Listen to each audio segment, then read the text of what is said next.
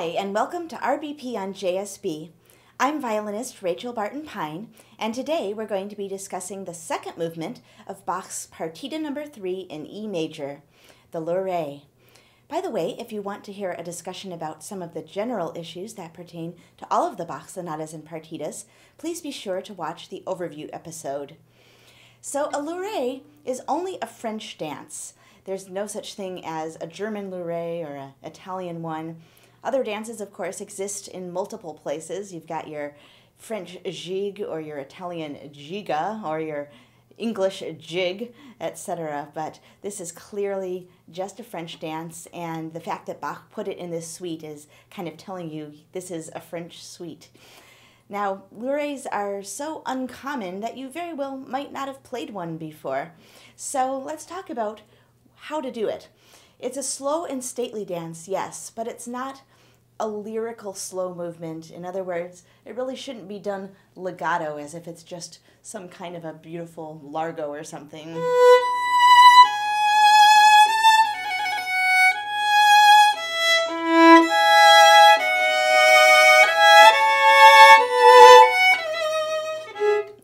I'm having a hard time playing it that way. I don't think I've done it that way since I was 11.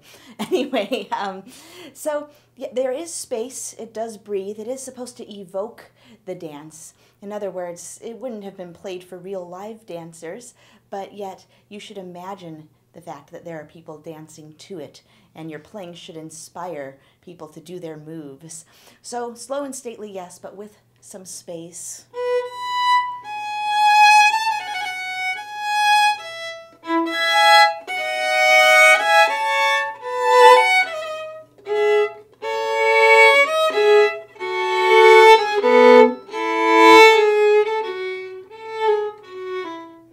And that's your first end of a section. So, da-dum-bum. That's always going to have a little bit of lift and not be gooey. So, you can just practice without even any notes.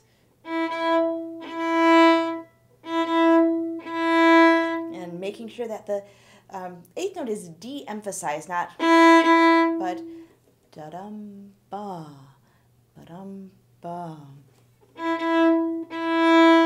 And in French music particularly, I'm talking about in the 18th century, different story in the 17th century, but we don't need to get into that. In the 18th century, generally, German and Italian music was played with straight eighths or sixteenths or whatever the note value was of the movement, even rhythm. And French music was played with uneven rhythm that they called inégal, in other words, unequal. Little bit of a swing, but a very elegant swing, not your kind of down and dirty, folk music swing. So the slight unequal notes that they consider to be the height of fashion. And in fact, there is even a composition by Couperin where he attempts to have an apotheosis of the opposing Italian and French styles and bring them happily together. Very funny sort of musical debate going on. So Bach was a German composer. This is French music filtered through the eyes of a German. This is not exactly as a piece by Couperin or Maury or Rameau or Lully or any of those guys would have looked like, and yet Bach still, got the point. And in order to give it a little bit of that French flavor, let's call it fusion music or something, right? Using fusion in terms of how they talk about fusion cuisine. So German/French or French-ish German or something like that. We do want to have a little bit of swing so that our eighths are not quite even. And that means that, no, it's not overdotting, not even close to overdotting. It's just this little imperceptible bit of swing.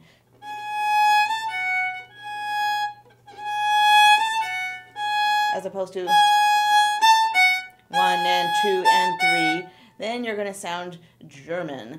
But if you want to sound a little French,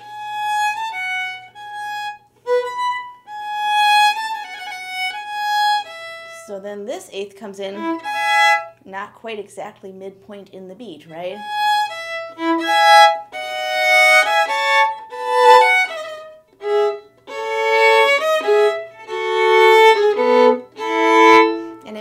But this 16th here in measure 4 is actually the same animal as the first eighth note in measure 1, because the only reason Bach writes it as a 16th is because it's following a quarter tied to a dotted eighth as opposed to following a dotted quarter. But, Bach didn't really go in for, cluttering things up with a bunch of double dots. He could have written the opening measure as double dotted quarter followed by a 16th, and that would have been equally as inaccurate.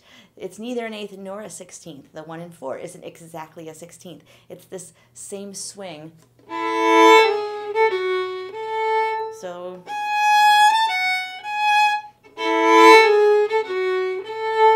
those are both the same rhythmic value of this slightly swung note.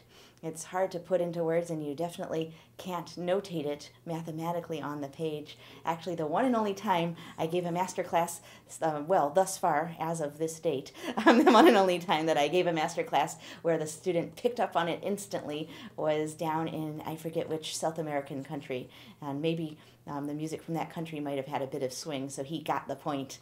It's hard for people who are used to playing mostly music that doesn't swing to suddenly start swinging, but just try to give yourself a little bit of an exercise, maybe.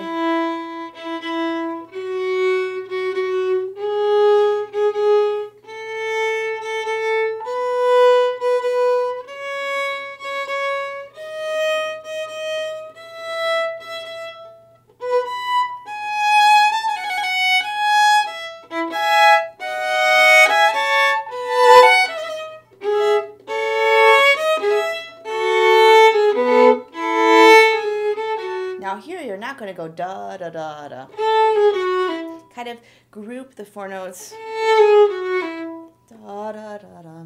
So some kind of slight tenuto on the first one. Da da da. Now if it were real French music, you would probably do a tierce-coulée here. But that's a whole different animal, and I'm not sure if Bach really wanted you to go that far, so don't even worry about it unless you've played a lot of French music already in your life and know what I'm talking about. If you don't know what I'm talking about, then that means don't worry about it. So, measure 4, just making sure that it sounds not quite even, but not making each of the two notes into its own animal, but just... And the same thing when you have a 4-note slur in measure 13. So sometimes I do a tierce-coulée when I do a repeat, but that kind of thing. There are a couple times, well, look at measure 13, or 12 for that matter. Now we have the Loure theme in canon. So the first voice, and the second voice,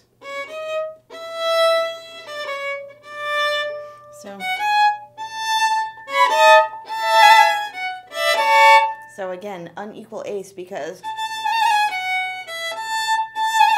and the lower voice, and here also in measure 13, unequal eighths.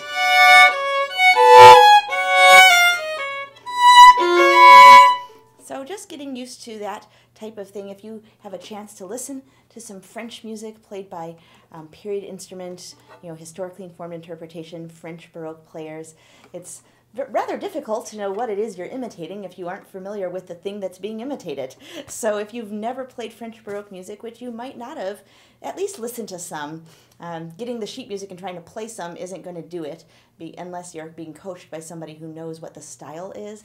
It's like, getting a piece of Scottish fiddling. If you don't know how a strathspey is supposed to go, then seeing it on the page doesn't tell you anything. So same thing with French Baroque.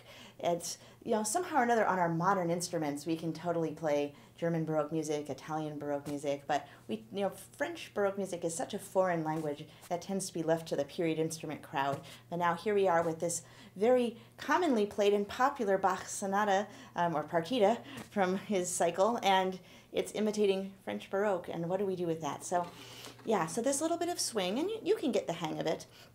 All right, so another thing about rhythm is hemiolas, and there are 4 possible places where those might be. Some of them much more obvious than others in this movement, and who knows, maybe there are even some others that you'll find that I haven't yet. But a hemiola is where a big 3 is superimposed on top of 2 small 3s. So instead of 1, 2, 3, 1, 2, 3, it's 1 and 2 and 3, and where the 3, the beat, becomes the half note momentarily. And a couple of these actually go across the bar line.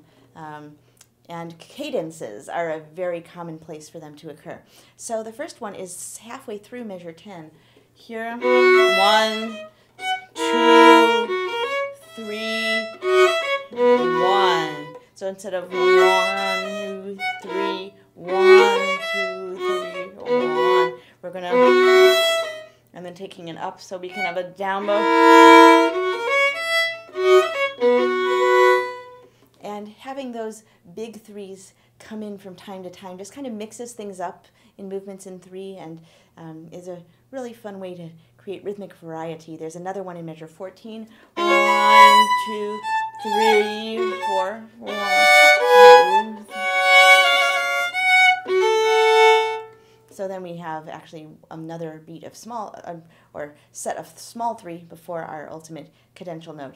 Now this one, 1, 2, 3, 1, 2, 3, 1, could be 2 small 3s, and after all, the bass line does seem to carry that pattern. 1, 2, 3, 1, 2, 3, 1, 2, 3, 1.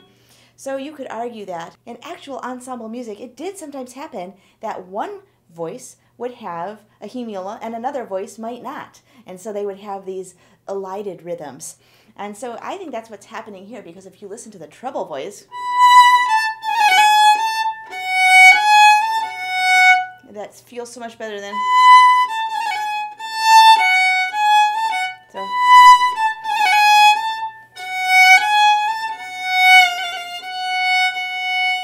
So again, just for the sake of variety, since I am only one person playing both of those voices, I can't emphasize both things simultaneously in a way. So I'm erring in favor of the upper voice doing the hemiola, even though the lower voice isn't quite, because it just makes it a little more interesting.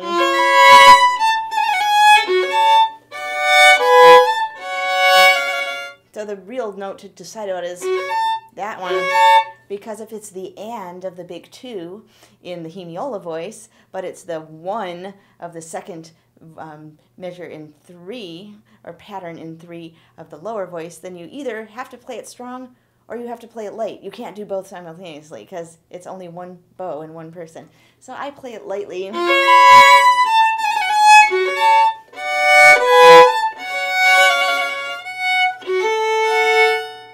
So make your own decision, but it's something to experiment with. Other one, middle of measure 19.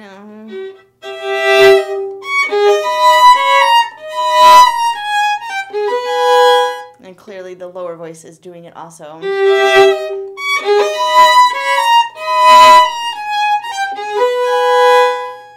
And then measure 23.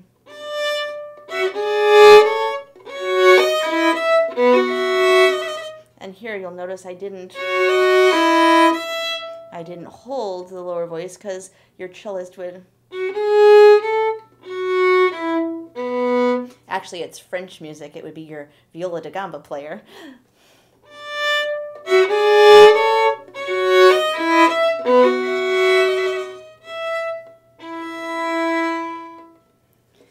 And another thing about the French music and phrasing, of course, things like measure 2, it's very, very typical in French ornamentation for a trill to occur at the little end of a phrase, different than how we think about Italian music where the trill gives it the emphasis.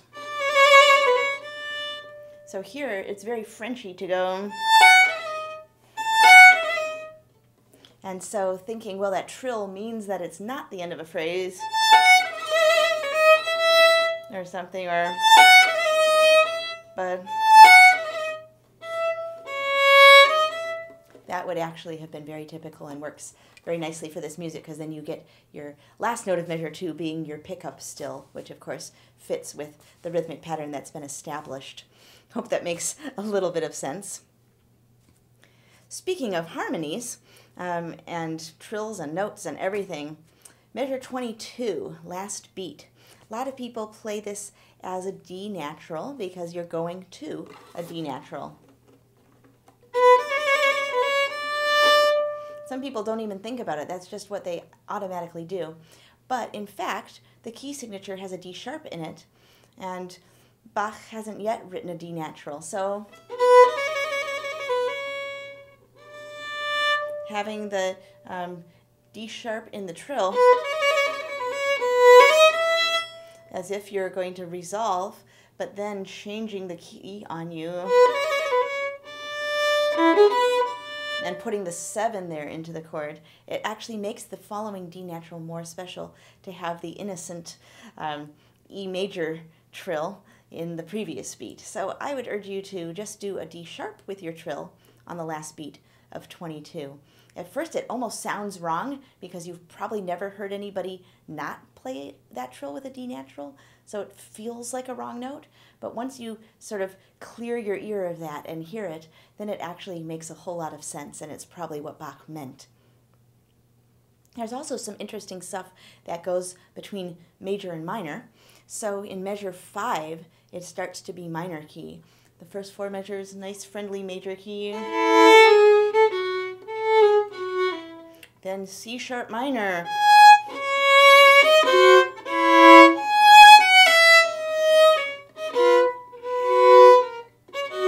And then not for long. Of course, we've also got the second half, which kind of starts out getting into minor pretty much right away.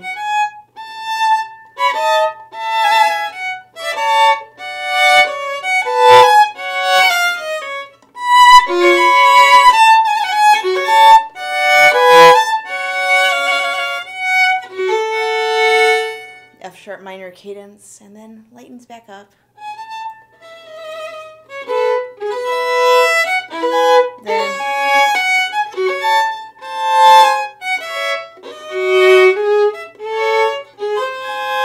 that seems like G sharp major, but it's actually kind of the 5 chord of an E minor, which we haven't actually heard yet. And then it gets even worse.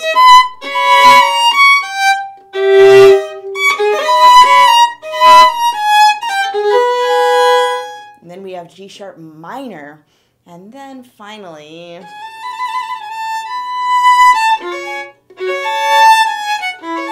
and by the way, 21, 2 little phrases, right?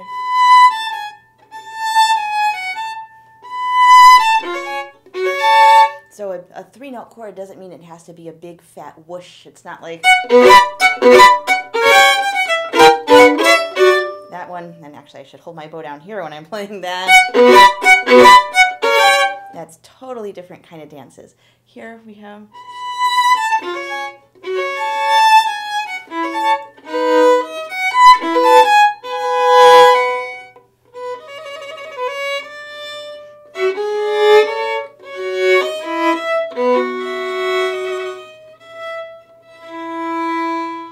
taking your time, but always making it dancing and elegant. And while being slow and stately. Yeah, so lots of minor key stuff, and really make sure that you have a different type of character for the darker keys as opposed to the lighter, more airy keys. And then how long to hold the notes. So a lot of this is obviously implied. For example, you're not going to hold the very first note that has to get clipped would be in measure 1. You're not going to go and kind of slur that in, right? That's going to be a short quarter, so you can get to your A. You could sustain that, or again, you're not going to make those into true halves. You're just going to make them feel long, but ultimately have to compromise and let the other voice have its say. But then there are a couple of places where Bach does interesting things. Look at the end of measure 6. A quarter note on the lower voice, not carried over into the A sharp. And then measure 7, half notes. So is that just inconsistent? No, I think he wanted those to start to be longer because that makes the line grow. Think about if you're a viola da gamba player were playing.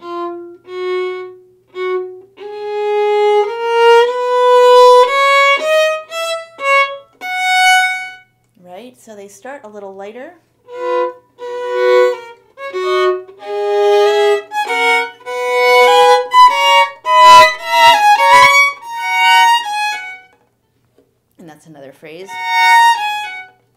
really looking at note lengths to actually guide the shape of your interpretation. Also interesting, measure 17, he has a quarter note for the first half of the bar, first note, and then a half note on that B sharp. And I think that's deliberate because it's very different colors of chords. And then here the diminished chord carrying over into the next note. And then another half note. And this one, which is very odd, which is a dotted quarter.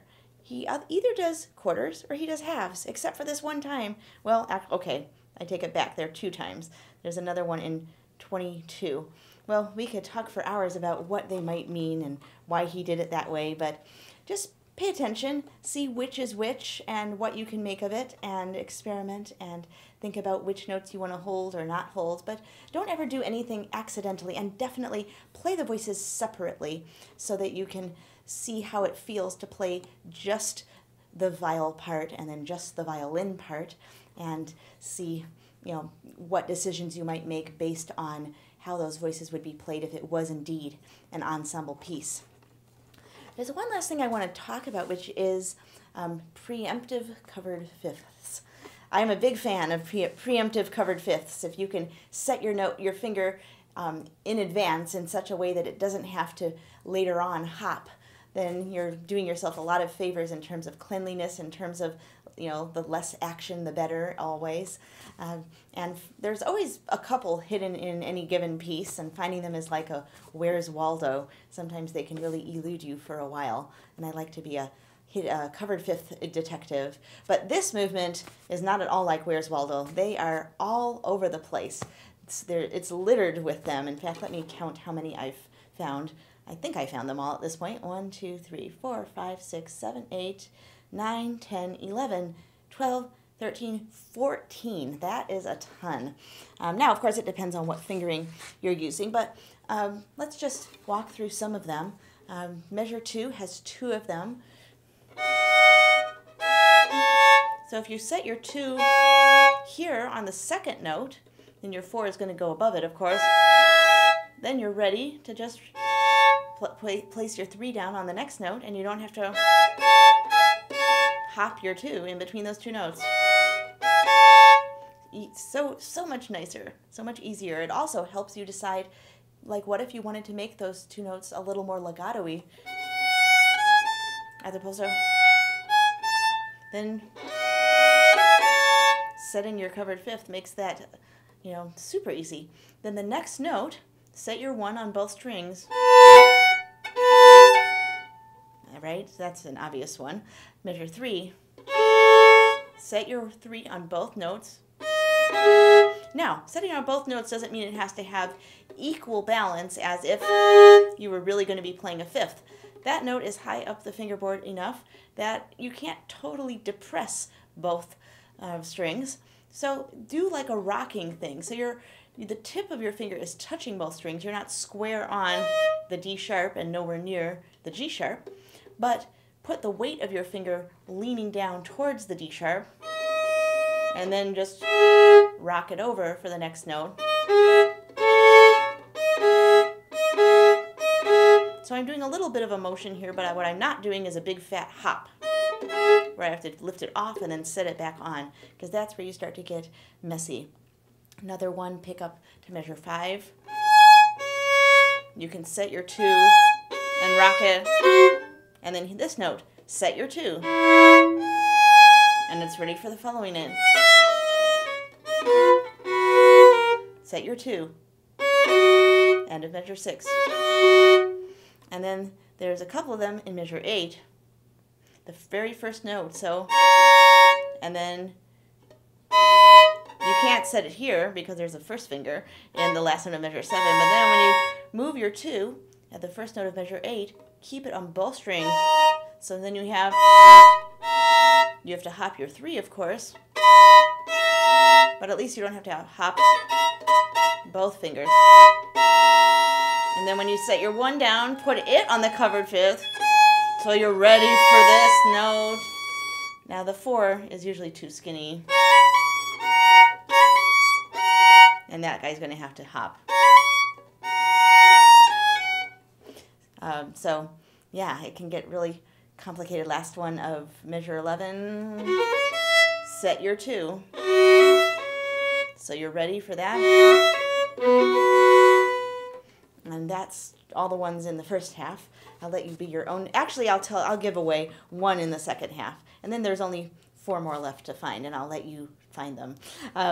Okay, so in measure 13, and the reason I'm mentioning this is that the covered fifth is actually separated by a number of notes. It's not consecutive, but it still helps to do it. So on the downbeat, put your 1 on both strings.